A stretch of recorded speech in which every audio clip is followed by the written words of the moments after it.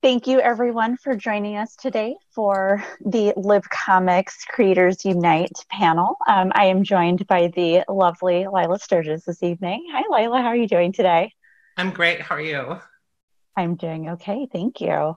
So, again, thank you to everyone who is able to join us. And if you're not here live, I hope you enjoy this when you do get around to seeing this. So, Lilah, we're going to jump into questions if that sounds good to you.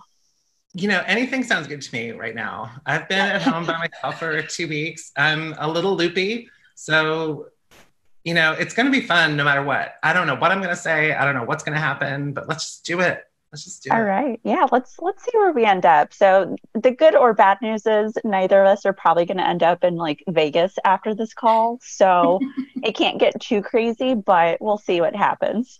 You never know. You don't. So Lilah, for those of you who are not familiar with your work or how it is you came into comics, can you share a little bit about how it was that you got your start in the comics industry?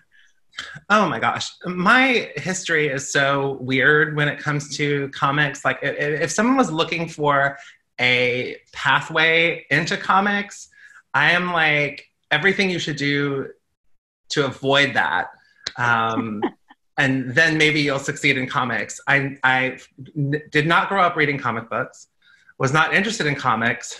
I thought they were dumb and for kids. When I got into college, I had a friend named Chris Robertson who went on to create a number of really amazing comic book series like iZombie. And he sort of pushed them on me. He was like, no, you have to read these. They're really good comics. It's not all, zap, wow, bow. And so I started reading things like Sandman and Shade the Changing Man and all the British imports that were happening in the late 80s. That was kind of my thing. And I thought, okay, well, this is pretty cool, but, fine. And I went off and I wanted to be a rock star. That was my goal in life. Not to be a writer at all. So I moved to California to become a rock star. That did not work out. So, rock star wise, what were you going to be the lead singer? Were you going to be an instrumentalist? Like where in the band would you have fit? Sure. I was a singer-songwriter. I would have, tried to have been in like maybe an Elliott Smith type situation, or maybe a Sarah McLachlan type situation, given the time period. That was sort of my dream in life, was to become a famous singer-songwriter. And it did not pan out. One of the things that I realized that sort of took my enthusiasm away was when I had friends who were in working bands and I saw the conditions under which they lived, like living out of a van. The vans do not smell good. And I thought, this is not a life for me. I'm a person of creature comforts. What else could I do? So I gave up on my music dream and I moved back to Texas. And I fell in with a group of writers.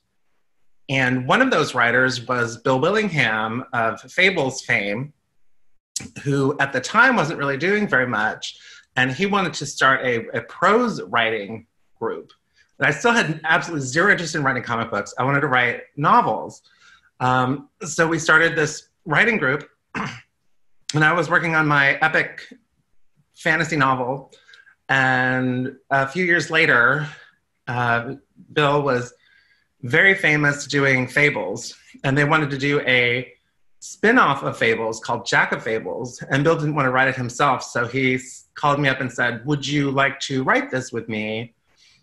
And I went, yeah, I guess. I mean, it's the worst. I'm telling you, it's the worst story. And anyone who wants to get into comics, when I tell the story, they're like, oh, come on. Sure, anyone else should have been writing comics other than you. And it's true. I should not be here. And so I did that. I wrote a bunch of superhero comics for a long time. And I did some things for Vertigo, like House of Mystery. It was okay. But then I started to have a lot of problems about relating to gender, and I was getting really unhappy, and I was having a lot of problems in my personal life. It was making it really difficult for me to write. And I came out as trans in December of 2016. And that really changed everything. You know, my relationship to my career, my relationship to my writing, my relationship to the industry. I started writing books that I felt were really suited to me, like Lumberjanes and The Magicians and some other things that I've got in the works. And so now I'm at a really comfortable.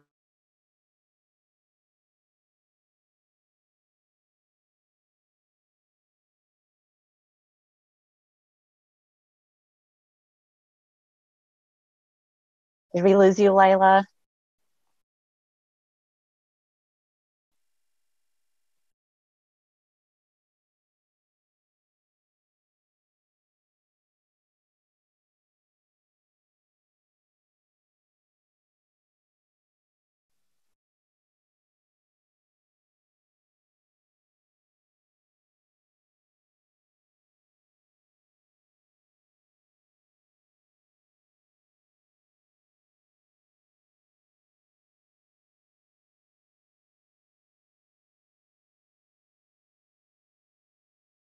So it looks like we're having some technical difficulties. Lilah froze up. I think that our interview is getting a little too intense. So we're going to see if we can reconnect with her.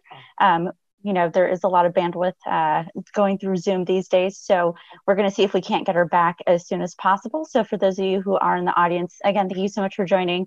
Sorry about the technical difficulties. We will be with you in just a moment.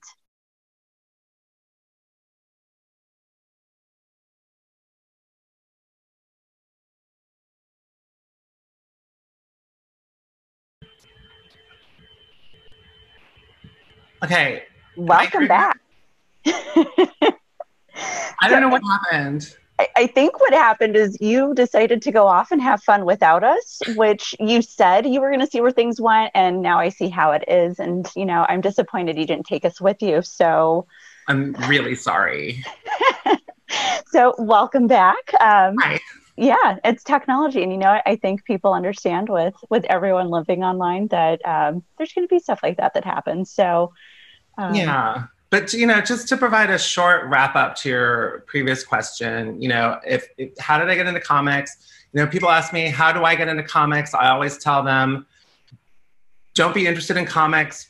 Try to be a rock star, change genders, and you'll be golden. Like, it's just never fails. Okay, you know, that sounds like solid advice. Even if you don't think you need to follow those steps, maybe explore is the way to go, because look at where you are. And for someone who's disinterested in comics, you've done some really amazing stuff. We did have a question from an audience member who wanted to know if you're still writing songs at all. I am still writing songs. I wrote a song just the other day and posted it on my Twitter. It's just sort of a everything's gonna be okay little folk song.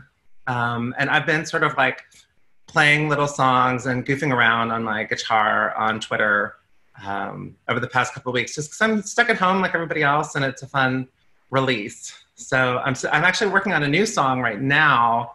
I've got a couple. The one that I started working on today is called The Ballad of Tom Nook, and it's about Animal Crossing and being a wage slave in the world of Animal Crossing. I'm workshopping it. Okay. So that brings me to a completely random question based off of what you just said there. Are you on Animal Crossing? Because I feel like everyone is except for me. So are you playing right now? Well, not literally right now. I just started playing yesterday. And it's because everyone seemed like it was really soothing them. And I thought, I would like to be soothed right now. So I started playing yesterday, and it's so nice. You know, there's every problem has a solution, and everyone's very friendly. And you know, my cohabitants on the island are just some very perky animals, and you know, and my daughter let me visit her island, and she gave me a ladder, which was very helpful. And So it's a really wonderful thing to escape into, and I'm glad it exists. Yeah, fascinating. Yeah, I haven't played. I don't own it, but I see it everywhere. And so it's one of those things where I'm like, am I going to join everyone else? Like, am I going to jump on that bandwagon? I haven't yet. I'm not like opposed in principle, just I don't have it. So awesome. I'm glad that you got a ladder. That was very nice of her to share that with you. But kind of jumping back into to comics, so you did mention some of the comics that you're working on towards the past, or for these past few years rather, have been things that are a little bit more, they're less superhero, they're a little bit more storytelling wise, which you seem to be more comfortable with than the superhero lore. What project, regardless of when you worked on it, has taught you the most about comics? Oh my goodness. That's a great question. What has taught me the most about comics? Of my current the work that I'm doing now since I transitioned, I would say it's gotta be The Magician's Alice's Story. It's a 160-page graphic novel that I invested a lot of time and energy in. And while I was doing it, I was thinking a lot about the form of comics, the format of the medium, and a lot of, I could get really bogged down in like details about craft, like pacing and panel counts and dialogue and how it's spaced and how it reads on the page. But I was thinking about a lot of these things because I was going through a very difficult time in my life when I was writing it, and it was an escape to sort of dive into this book and make it, and do it as in a way that was as deep as possible for me. So there's a ton of effort that went into that book. I hope it doesn't feel that way. I hope it reads very smoothly. But I was working out a lot of the ways in which I want to write comics going forward. You know, what's my style? How do I approach the medium? How do I get the most use out of it for me, for the way I like to tell stories? So do you feel like there was a notable or noticeable change in how you wrote things after you got to the other side of writing that story? Or do you feel like that was really powerful within that, but that you're more likely to adapt to the needs of the stories themselves? Oh, it was very much a sea change in terms of emphasis for me. I think in the past, I was always more of a plot-driven creator. You know, I wanted to create stories that had interesting and engaging plots, while also having well-rounded characters. And now I feel like I'm a writer who wants to tell stories about well-rounded characters and showing the journeys that they're going through, while also telling good stories, if that makes sense. Yeah. It's more a question of emphasis than anything, but I think it makes a big difference. Just it's what you allow more space for, I think. And at this point in my life, I want to allow more space for characters to, I'm so tempted to say breathe. I don't know why. Give the characters room to breathe and explore the space. That kind of thing. I'm just going to zhuzh my hair a little bit. I can see myself. My hair's a little flat. So we're just going to take this opportunity to just kind of... I think you look amazing, but yes, you do. It's going to make you feel 100%.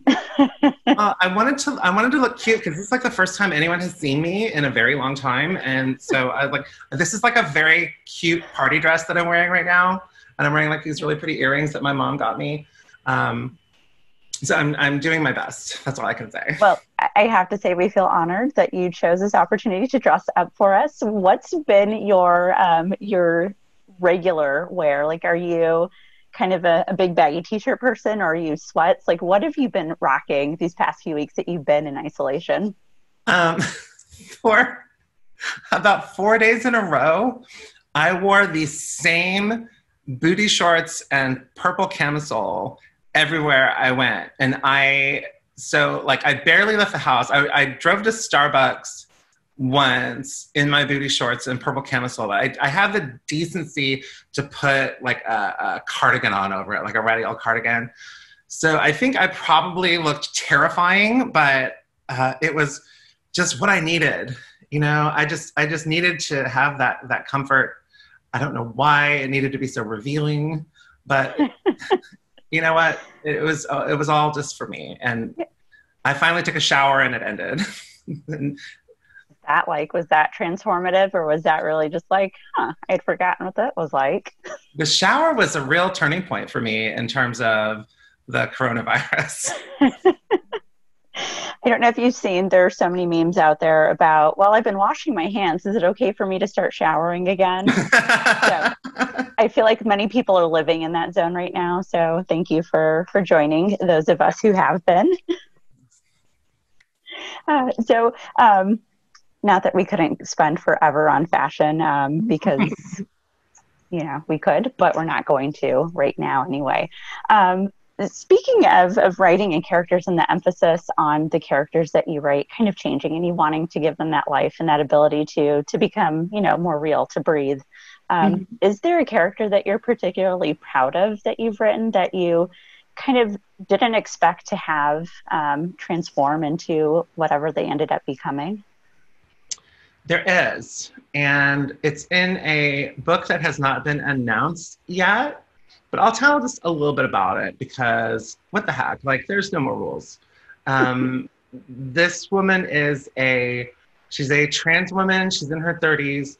She is a forensic parapsychologist. She is a scientist who studies ghost behavior from a psychological point of view. And she has a complex emotional state. She's like a difficult person to understand. And she is in some ways me, and she's in some ways some friends of mine. And she's sort of an amalgam of different ways that trans women that I have known and to an extent I am, cope with the world around us. But the story's not about that. The story's about her and these ghosts, right? God, my publisher's gonna kill me. But I am like super excited about that book because there's so much of me in it and that character, and she gets so much space to breathe in that book. And I'm really fortunate to my editors and the publishers of that particular book for letting me do it. But of stuff that's already come out, I really, really related to Alice in Alice's story in the Magician's book, because she's just this sort of like really smart, emotional person she's a girl who doesn't quite know how to relate to other people, especially when we first meet her. And she's processing everything all the time.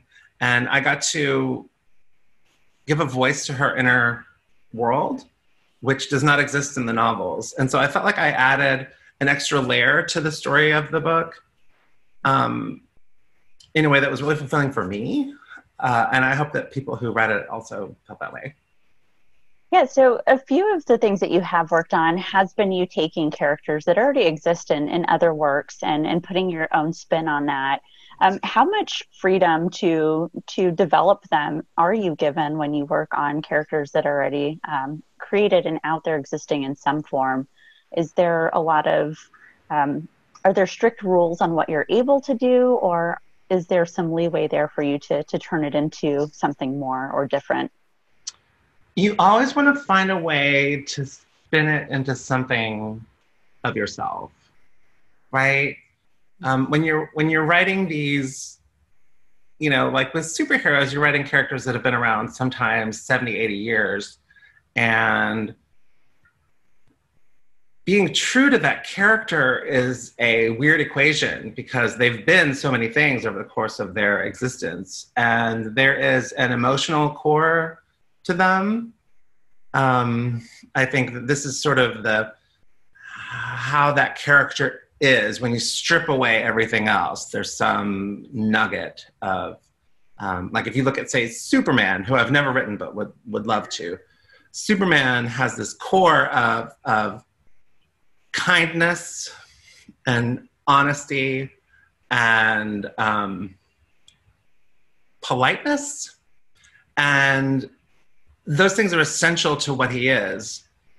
But he can have all sorts of other aspects that you can add on and you can work with to tell the story that you're trying to tell, or to make him a character that you can relate to. And it also really depends on the situation and how much leeway your editors and publishers are willing to give you.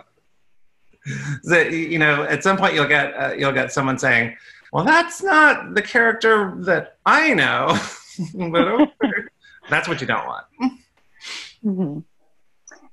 So speaking of kind of the editors and just the comics industry in general, you know, I know that we tend to hear some of the negative stuff about working in the industry, how difficult it can be for various reasons.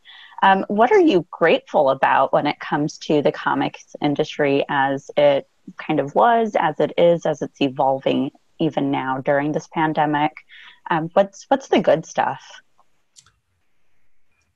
My take on it is a little weird because I had this whole career where I was presenting as male and where everyone saw me as a man. And I was working with a lot of men doing things for, you know, for DC, for IDW, for Dynamite, for all these different companies. And it was not entirely a boys' club by that point, but it was still a very male-dominated kind of feel, you know? And after I transitioned, the kinds of jobs that I started getting, I've been really fortunate to work with a bunch of amazing women, a bunch of really cool non-binary people, trans people, just a whole array of folks who are not those straight, cisgender white men that we associate with a lot of the comic book industry or have in the past. And so I see this whole other comic book industry that exists within the industry as a whole, of people who are telling different kinds of stories, who are prioritizing different things, who are trying to make comics more inclusive, who are trying to make comics appeal to vastly different audiences, which I think is wonderful, and I think it's how the medium survives. I think there's always a place for, you know, dudes in tights and girls in tight outfits that guys like to look at. Like, it's fine. Like, it's a big world, and everyone should be able to have the comics that they want, you know? Mm-hmm. And, but I think what we're seeing more and more is this variety. And it means that I have this little corner of the comic book industry where I feel very safe and comfortable and supported and even loved by the people that I work with, especially on a book like Lumberjanes, which feels like such a family kind of experience. Mm-hmm. And that's where I'm most comfortable. And I've never felt so lucky to be in comics than I do right now. So how do you see yourself continuing that trend of helping others to find that place of safety and comfort within the comics industry? You know, do you feel like you are able to actively create that for others? Is that something that you feel you would like to do, but have some things getting in the way of you being able to do that? Do you even want to do that for others? It's so important to me. Both. There's two aspects to it. The first is creating content that makes people feel seen and understood and represented. That's something that is pretty much my mission in my career at this point, is to create books that showcase LGBTQIA plus characters, especially trans characters, and give readers characters that they feel comfortable with, you know, that they can look at and go, I know that person, or that person is me, someone that they can really relate to. that's part of it. And still tell amazing stories, just not with the same lens that we're used to seeing. The second part of it is, how do we open up the industry so that we have more creators of color, so we have more women creators, so we have more queer creators. And that's something that I try to encourage people to get involved in comics as much as I can. And I try to advocate for those folks whenever I can, whenever I'm given the opportunity. You know, if I have a book coming up where one of the main characters is a woman of color, and I said, I would really, really love it if the artist on this book was a woman of color, because that just makes sense to me. And that's what we did. So I think if we're smart and we use our heads and we are doing what we care about, these things are going to come together. And what would you say are the roles of either readers or librarians, teachers, you know, those who aren't in the comics industry but are adjacent to it in some capacity? What can we be doing? Like, what do you think we should be doing to help diversify who is able to create? I mean, is there anything that we can do? You know, I talk to so many librarians, and I feel like librarians are, first of all, like the most amazing people.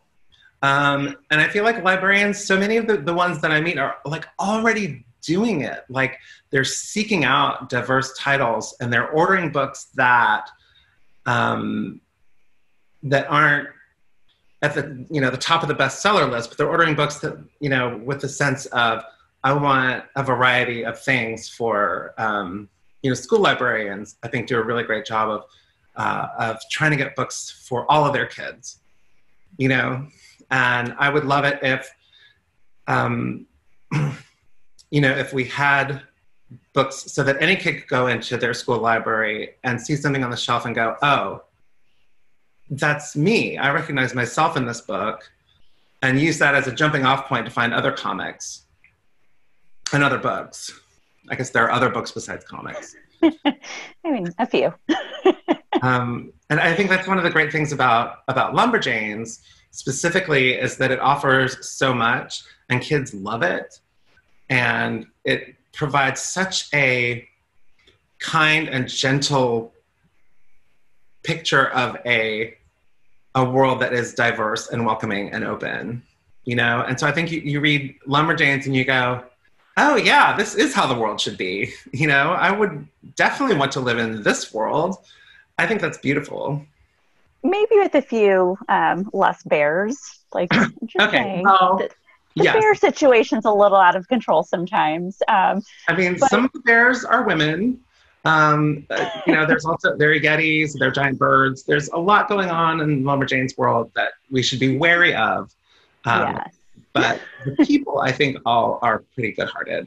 Yeah, absolutely. I do love how representative they are of the wide variety of people that you can run into in everyday life. So I think that's really amazing that, yes, it is giving children and teens and the adults who read them the opportunity to see not just themselves, but to see other wonderful people who exist who just were not, you know, they were not spotlighted before and now they are. So it is a really amazing story in that way. But is there anything that you're reading right now that you have not created yourself, where you see yourself in those stories?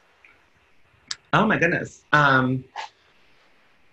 me think. This is always the pop quiz question that I get that always throws me for a loop. And I always want to say, like, give me a minute, I'll send you a list of good things, because nothing ever comes to mind. I fall back on a couple of things. I always fall back on The Prince and the Dressmaker, which is by Jen Wang, which is an absolutely wonderful, wonderful graphic novel about a gender nonconforming boy who is a prince who secretly wants to put on beautiful dresses and go out and be seen, and creates this wonderful persona. And it causes conflict, but it's so beautiful and so wonderfully executed. And so I think that's my go-to in terms of, I look at that book and I think, well, this is not a trans story, but this is a story about a story that approaches gender conformity in a way that makes me really happy, and I think if I were a 13-year-old trans girl reading that book, I would think, well, this isn't me, but it's close. Definitely something going on here that I like. You know what I mean? Absolutely. So kind of random question, or tangent question, I should say. What was your favorite outfit in that book? Are you able to pick one? Oh my gosh, the clothes are so beautiful. Everything about that book, the clothes and the backgrounds are so gorgeously rendered. My favorite outfit is not the prince's. It's the prince's father's outfit at the very end is so over the top and amazing and so perfect for that character. It just filled me with joy. Everything about that book feels, I think I cried 4 times the first time I read it. Ugh, love that book. Any subsequent crying when you go back to reread, or is that out of your system at this point? I might start crying right now. Well, if you need to, I can't hand you a hanky through the computer, but in spirit, I would. So speaking also of supporting, artists and writers who do put all this together, because you create wonderful work. The work that you just mentioned is fantastic. There's a lot of great stuff coming out there. We're seeing a lot more titles. And libraries aren't the only place where we can get those. We love supplying those for people, but comic shops are also really important to the whole ecosystem. How do you see them playing into things? And do you have a favorite comic shop that you'd like to give a shout out to? Well, I don't like to play favorites when it comes to comic shops because there are many comic shops that I love. I will say my home comic shop, which has been my home for many, many, many years, is Austin Books and Comics right here in Austin, Texas. And they have always done an excellent job of being welcoming and open, and they have always, there is always a display of queer comics that's given its own space. They really support women creators, and they have a lot of female employees too, which I think is important, because when you come into a comic book shop and you are not sure what you want, and you run into a guy who doesn't seem comfortable with you being there, that's a really intimidating experience. But if you walk in there and you see a girl with a blue side cut, you're like, we can talk, And so I think that just having the diversity of the people who inhabit those stores, who work at the stores, plays a huge part in this changing ecosystem of comics. That's just my view. I'm sure other people feel differently, but yeah, I'm the one being interviewed, so Exactly. You're the one who matters. So, Lilah, have you visited your comic shop since you've gone into quarantine, into sheltering in place, whatever you're calling that? Well, I haven't. They're currently shut down. Okay. Like many, many comic shops across the country. So Diamond, our big comics distributor, stopped shipping orders as of this week. And so there are no new comics coming out.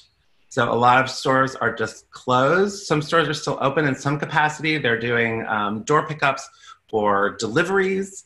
And so I hope people will call their local comic shops or look on their websites and find out what's going on, because a lot of folks are still trying to do their best to sell those comics.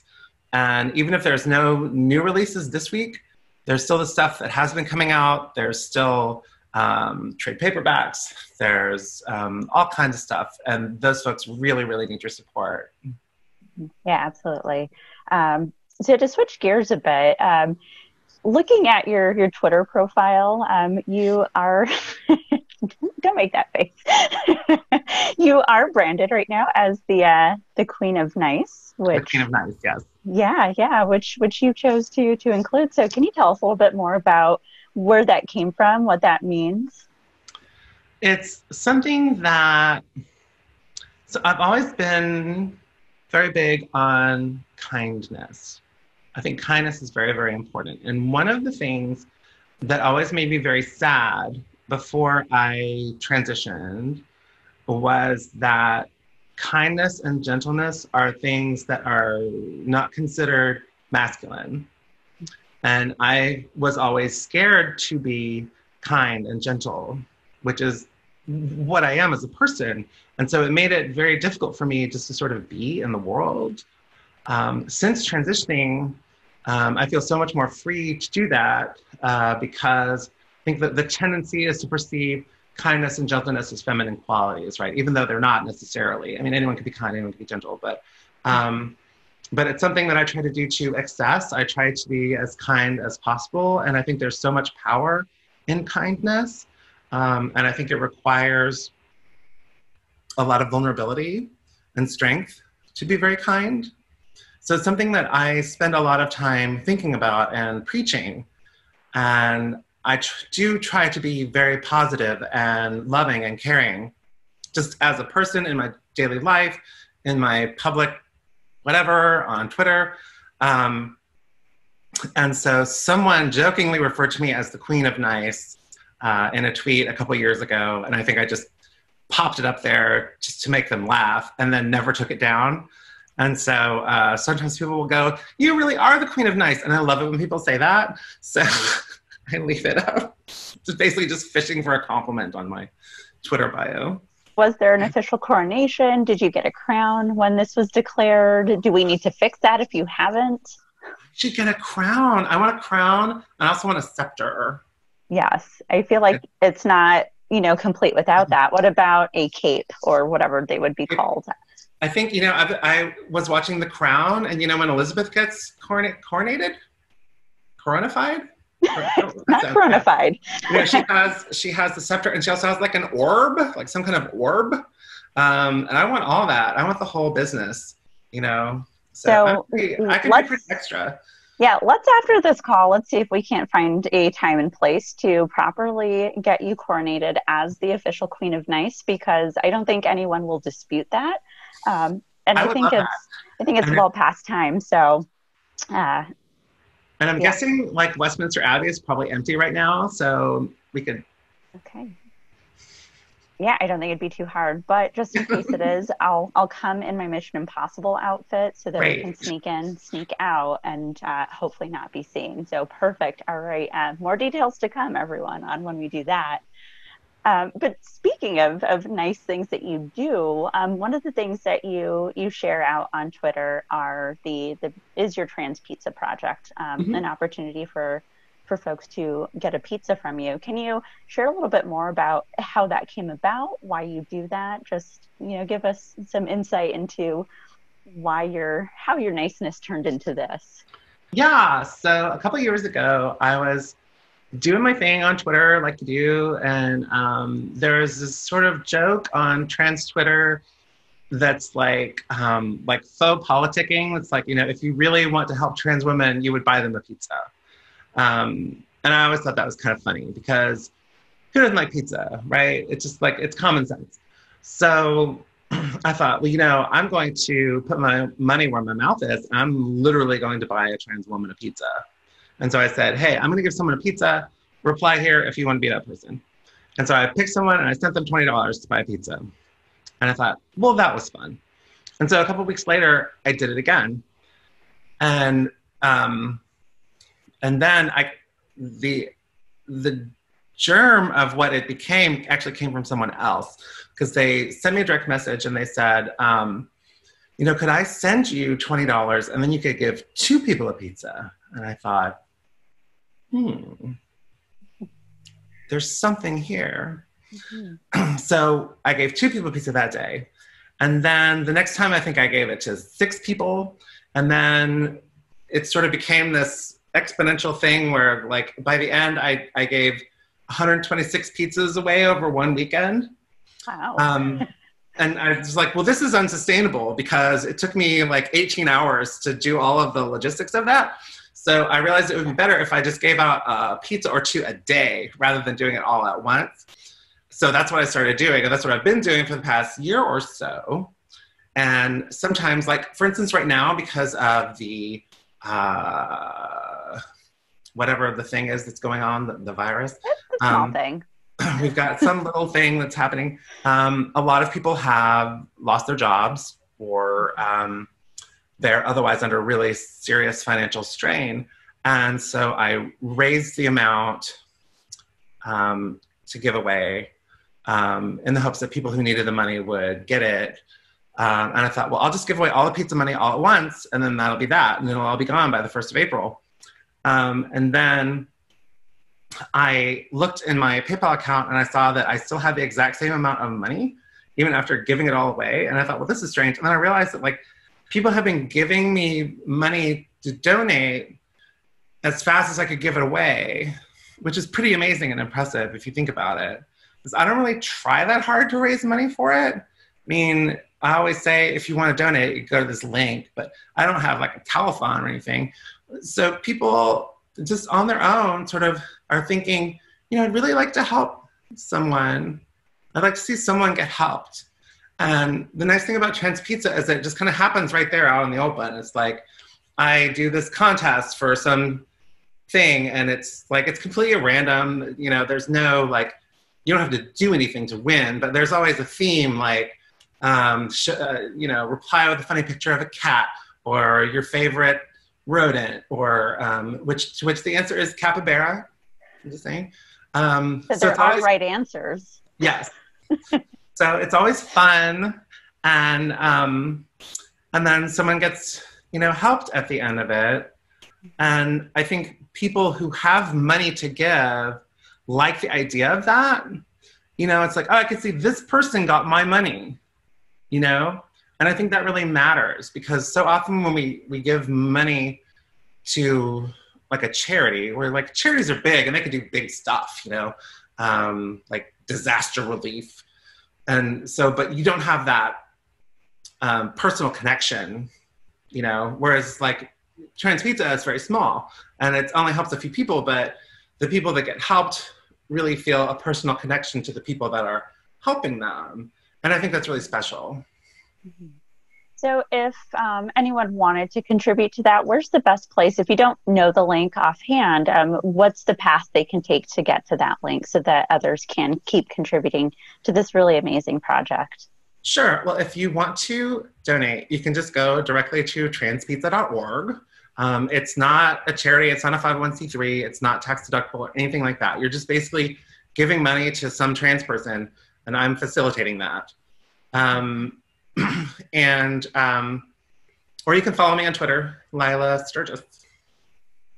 Yeah, that's fantastic. Well, thank you for sharing that. It's a wonderful thing that you're doing for folks. And we're lucky to have someone like you, you know, who wants to help other people as much as you can and who can use their platform to do that. So thank you for your part in that. It's really fun, actually. Yeah. Well, you get to quiz people on things because you just told me there's right answers in all of this. So I feel like it's a little bit of a Rorschach test where you're testing us to see a little bit more about us too. So there is one question that I will not answer, and that is how I feel about pineapple on pizza, because that is a very divisive question, and I have promised to remain neutral. I am the Switzerland of pineapple preference. Well, now you've piqued my curiosity, and we're going to see if we can't find a way to get that out of you sometime. But speaking of things that are just kind of out there, we are in this thing. You know, we're all kind of quarantined in this whole pandemic. What are you doing besides eating or not eating pineapple pizza to help keep you sane? And besides playing Animal Crossing, is there anything else that you're doing that's helping you to go through your days without completely losing it? Or are you losing it a little bit? I would love to say that I'm not completely losing it. Maybe I could be an inspiration to others, but no, I'm losing it just as much as everybody else. I'm having all the same emotions that everyone else is having, which I think it's kind of comforting in a way to know that we're all having these emotions. Is it, no matter what your situation is, you know, some people are having a really, really, really rough time right now. You know, some people are, you know, sick. And some people have just lost their jobs. Some people have lost their homes. And and those people are experiencing a lot of really difficult stuff. And I think, you know, one of the ways to help yourself is to focus on ways to help those folks. And there's, in every community, there's ways to help, and there's things that you can donate to. So I definitely encourage looking that stuff up. But also, you know, for those of us who, like, our job is to stay at home and just not go outside, I think that it's important to just share how it makes us feel with the people that we love and our friends, because you're going to feel it. You know, like, you can play Animal Crossing all day long. You can have the cushiest life imaginable, and you can be the mentally healthiest person imaginable, which Lord knows ain't me, but you're still going to feel it. And it's still traumatic, and it's still tough on everyone. And so I think the more that we talk about it, the more we share, the more we allow ourselves to feel the feelings and to be vulnerable to them and to cry and be mad and in healthy ways. I think that will keep us going. Yeah. So do you foresee any of this making it into any of your future works? I mean, maybe not now, maybe not immediately, but do you ever see, like, a story down the road that talks about that one time when? I think we're all going to be deeply affected by this. And I think that anyone who is creating stories, anyone who's creating any kind of art, that art is going to be tinted by what we're all going through, and we're all going to recognize it. The way that I tell stories, the way that I come up with stories is never as directed as that. I never think, oh, I'm going to tell a story about X. I always think, you know what would be cool is if there was a kid on a horse trying to rope a wild robot. And then I build the story from there. So if that somehow manages to work in feelings about coronavirus, then maybe. But I would never set out to do that. Then when can we expect your kid on a horse roping a robot story? Is that like Hush Hush or? I've pitched it. So I'm in talks. This is true, actually. It's an actual pitch that I have. Okay. Excuse me. That's not coronavirus, that's allergies. I promise.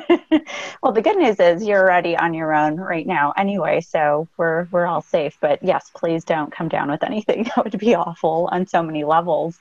But with you in your home, do you have any coworkers, furry ones, other people? The most important coworker of all. This is Greg. He works with me all day long. Hi. And Hi, Greg. My best coworker and buddy. He doesn't get much work done. He kind of sleeps on the job quite a bit, but he doesn't do things that other coworkers do. He doesn't climb on the keyboard. He doesn't try to get in the way of the work that I'm doing. So we have a great relationship, don't we? Yes. So do you think this sleeping on the job is going to show up in his evaluation when that time comes? You know, I think that everything is so, you know, we're in such uncharted territory right now that I don't know what those evaluations are even going to look like 6 months from now. Fair enough. So he may get off the hook, which good for him. So speaking of quarantine, and, you know, this is a big thing, but the important thing to remember is we're going to get past this. And even if we don't know what that looks like, we're going to get past this. Yes. What's your plans for when this is over? Like, do you know the first place you want to visit or the first thing that you want to do as soon as we get this magical and mythical, you know, we're good, we're clear, go live? Yes. I'm going to go hug all of my friends. That's the very first thing I'm going to do. I'm going to go hug all of my friends. I'm going to go to every one of their houses. I'm going to give them the biggest hug. And then we can go from there. I like that you're flexible, that you know the important thing, but you're willing to see what they have in mind too. So that's probably it will involve sushi, I would guess. We're going out for sushi. Yeah. Fantastic. So Lilah, we have about 10 minutes left, and I know that we have some attendees in the audience. So I just wanted to open up for any questions if they happen to have any. If not, you and I are going to keep chatting about all of the fun things that you're getting up to. But just wanted to throw that out, folks in the audience. If you have any questions that you'd like for Lilah to answer live, please do feel free to put those in the chat, and we'll be happy to ask those to her. Yeah, that would be great. Yeah. Yeah, there's been a lot of support of Greg and your choice of comics. So we'll see if anyone comes with any fun questions. But so do you have any other controversial food thoughts that we should know about? Besides, you won't mention anything about pineapple on pizza, which fair. I'm going to come out squarely against. But is there anything else that you should let us know? Like, do you hate tacos? Like, what should I be preparing myself for on this side of the screen? Oh my goodness, no, I love tacos. If I didn't love tacos, I would be in the worst place in the world. We have the best tacos in Austin. That's just the truth. But one thing where I draw the line, absolutely, without question, is Brussels sprouts. They are disgusting. They smell like garbage. To me, they literally smell like garbage. And when people eat them, I'm like, why are you eating actual literal garbage? But apparently other people don't see it that way. I don't know. Not for me. Mm-hmm. So growing up, did you have a favorite food? Not even vegetable, just was there a food that you were like, I have to have this all the time? Like, you weren't necessarily allowed to, but that you could have gotten away with, you would have?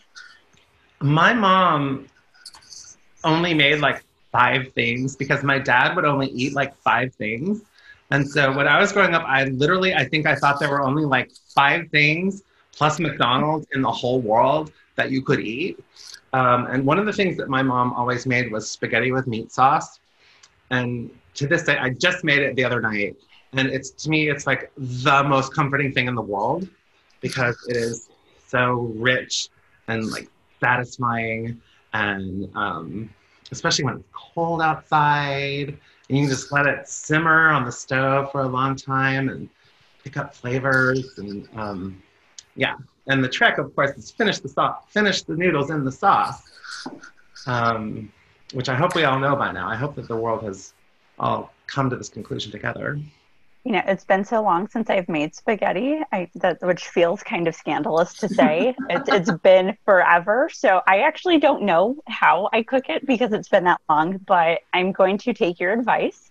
Thank you. But when it comes to your time, so do you have things that you really like to do? Like, is cooking something that you enjoy doing when you're not working on stories or songwriting? Like, what are the things that you like to do just normally to kind of pass the time, to have fun?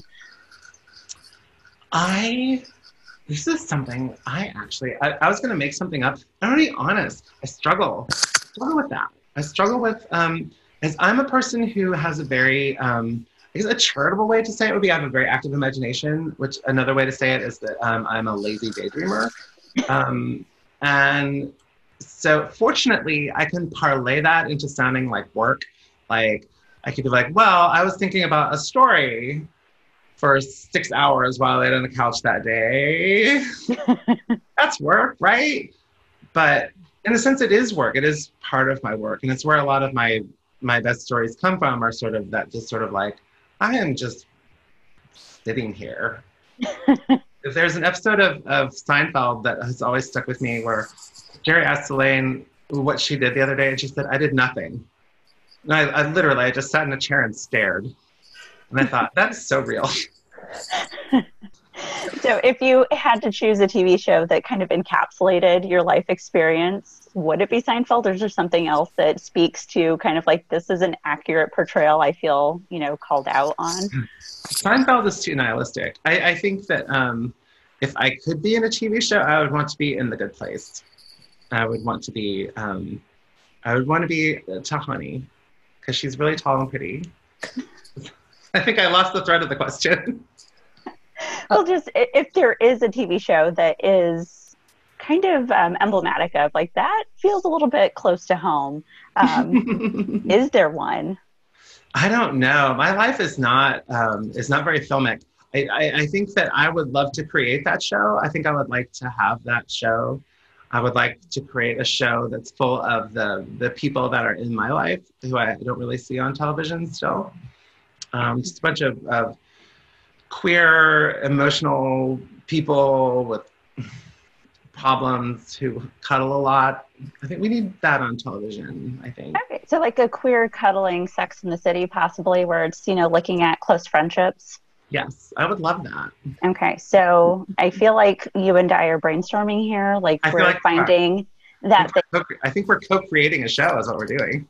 Yeah, so I'm really excited for that to air. We'll have to, pitch this to a few places, see, who's going to let us get our vision. But I know some people. Well, I'll talk to my guy. All right. So yeah, you talk to your guy who can talk to someone else's guy, and we'll go from there. So I feel really good being able to say that the American Library Association and Lilah Sturges pitched a TV show of all things, not about comics, during the pandemic. That feels like that in and of itself could be a story. Yes, that's true. Well, we did get a question.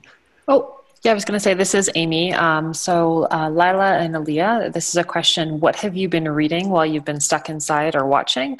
And so everyone as attendee, I just encourage you to drop your questions in the Q&A button. I am currently reading, I'm pulling it up on my Kindle because I'm currently reading a book. It's actually the companion to a TV series called A History of Ancient Britain. But the TV series ended, or it's not complete yet. And I wanted to read the book, and it sort of traces the story of Britain from the first time people walked onto it when it was a peninsula thousands and thousands and thousands of years ago, up until the end of the Roman occupation. And it's such a fascinating story of humanity, especially during the Stone Age in Britain, when you have all these huge megaliths going up, and it's utterly fascinating, and it's nothing like what's going on in the world right now. And I think, and I just got to the part of when the Romans were conquering Britain, and there's this amazing woman named Boudica. Have you heard of this woman? No. She is the coolest. She was the wife of the Iceni tribe. They were a Celtic tribe that lived in northern England, and when her husband died, she and her daughters were supposed to get his estate, but the Romans were like, we're just going to take that. And she said, you know what? No, you're not. And so she assembled this huge army of Celtic warriors and rode at the head of it in her chariot and defeated an enormous British army, an enormous Roman army. Just this amazing, incredible woman. She eventually lost and poisoned herself. But while it was going on, it was really amazing. History is not kind to heroes, let's be fair. But she was an incredible woman. I was like, I need to write a story about her because she's amazing. Mm-hmm. Yeah, that sounds fascinating. No, had never heard. And that's one of the really cool things, though, about history is there's so much to explore within it. So we are down to about 2 minutes to go. So Lilah, before we start to wrap things up, I wanted to ask, are there any parting thoughts that you have, whether it's to put a little bit more cheer into people's days, or just general advice, just anything that you'd like to share with everyone to kind of send us off in a happy place? I would remind everyone that we're all feeling strong emotions right now, whether we're showing it or not, and to be extra kind and understanding right now to the people in your life. They're struggling too, even if they're not showing it. And we have to be there for each other. It's so important. It's so important. Yeah. All right. Well, thank you so much for spending this hour with us. It's been a true pleasure. I'm glad that we have about 5 projects now lined up. So if you thought you were getting a break anytime soon, sorry to burst that bubble for you. Yes. We will make sure to drop some links for some of the things that you mentioned when we post this, so everyone can contribute to your pizza project, which is amazing, so that they can find you on social media. But again, thank you so much for joining us today. It was a true pleasure. Oh, I enjoyed it so much. Thank you. Thank you, Lilah.